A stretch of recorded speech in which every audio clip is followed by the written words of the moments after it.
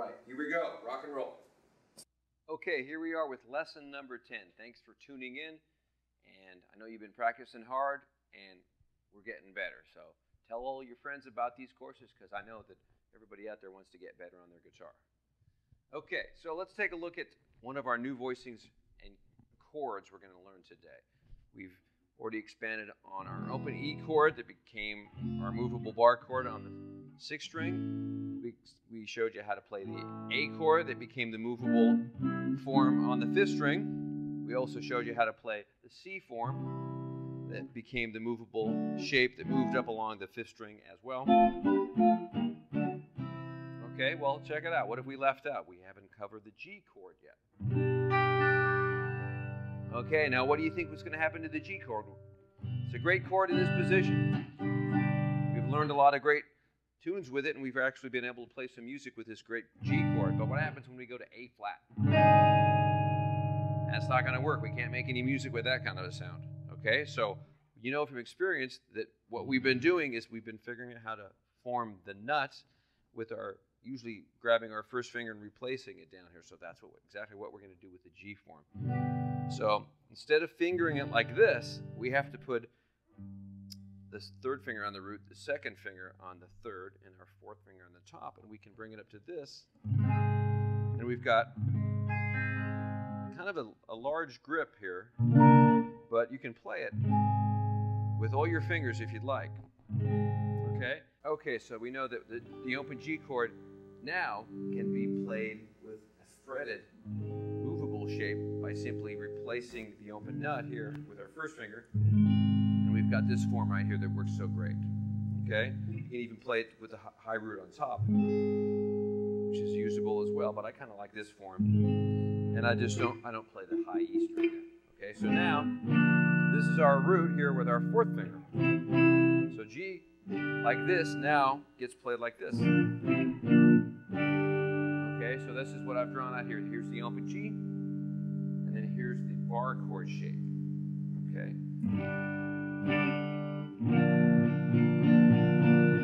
So now we've got another 6th string root where we only had this one before. Now we've got another version of the chord that we can play like this. So we've got a different option on our 6th string. So we've got 2 different options for our 5th string root, right? Now we've got 2 different options for our 6th string root. Okay, so we're really getting all our chords together. That's 4 different major chords that we've learned to use in bar chord forms. Okay, so let's make sure that we're studying those and working hard on those. Okay, and I'm going to make up a progression here in a minute that's going to utilize this new major chord.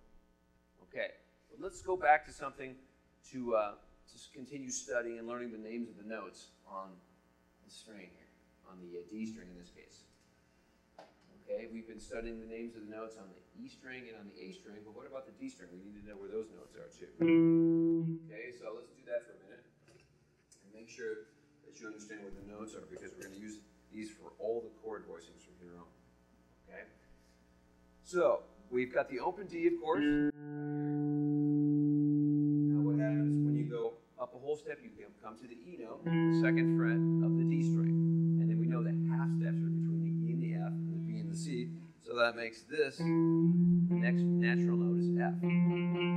So D, E, F. And then we've got a whole step again to G. And a whole step again to A. And a whole step again to B. And then we get the next half step, natural note is C right there. And the next whole step is right there, which is the octave of the D.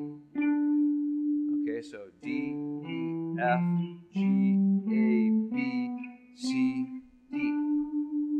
Okay, we're going to need to know where these roots are along this string here, because we're going to learn a chord on our next lesson that's going to need to find roots on that string.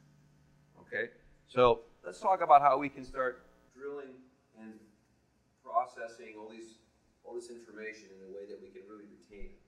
You'll notice that I've drawn this circle on the board here. And this circle represents the order of the keys in terms of the keys as they add sharps and flats. It's called the circle of fifths, and I wrote that over there. Okay? So we'll talk about this more in later lessons, but just so you know, the key of C is the first key that we begin studying music with generally, because it has no sharps or flats in it. So it's basically all the white keys on the piano, if you want to talk about what it would look like on the piano.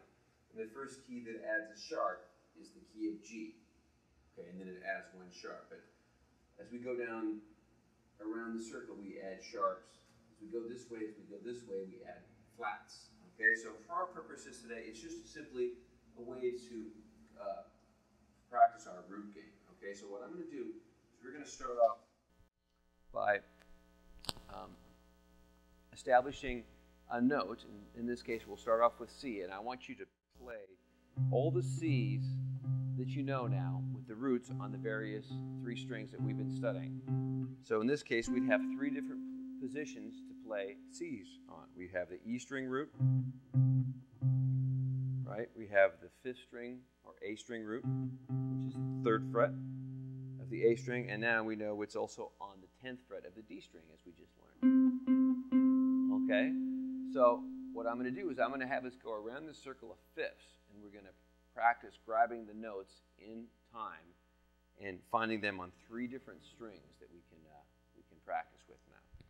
Okay, so let's make sure I've got a good metronome here for us, and then we can practice playing this in time.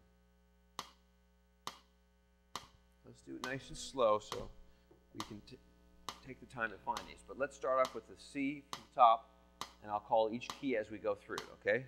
And we're going to start with the E string first, then go to the A string and the D string, okay? Let's start with the C. Here we go. 1, 2, 3, C. Okay, A string. Okay, D string. Let's do the D string again. Okay, let's go to G. E string. A string. D string. And do the D string again. Okay, the next key is D. E string. A string. D string. And you can even do that open.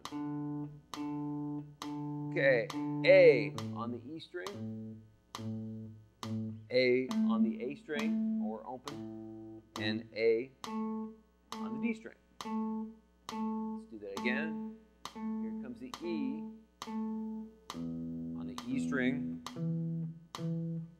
E on the A string, and the E on the D string. Okay, here comes B on the E string, okay, on the A string, and on the D string. Okay, now we're going to go to the flat notes. Keep going. G flat on the E string. These might be more difficult for you if you're not used to thinking of flat notes. And the D string. Okay, here comes D flat on the E string. Okay, here it is on the A string. And on the D string, it's the 11th fret. Okay, here comes A flat on the E string, the 11th fret of the A string, and the 6th fret of the D string. Okay, I know this is very exciting. E flat, here we go.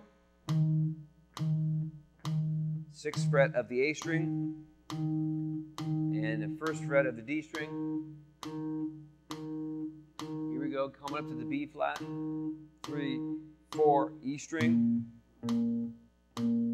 Here it is, 1st fret of the A string,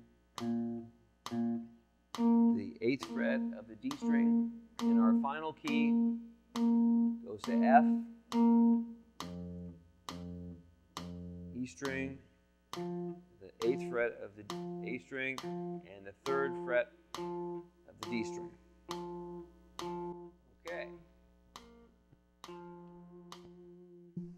Okay, so It's just a simple exercise that will develop your knowledge of the roots on the bottom 3 strings.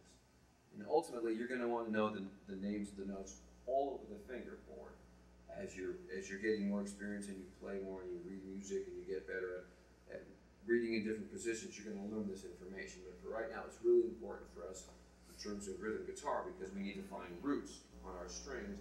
Generally, we refer to the roots mostly from the bottom 3 strings. Not all the time, but most of the time from the bottom 3 strings. So that's why I'm spending time working on this exercise, okay? So keep working on that. And if this exercise was too fast, then do the same exercise at home, but put it on a slower tempo and practice it maybe just 1 string at a time. Maybe just practice 2 strings at a time. Eventually you'll combine all 3 and you can speed the tempo up. Okay? So now we're going to go back and we're going to check out our G form chords and we're going to come up with some new progressions to utilize this chord. Okay, I'll see you inside.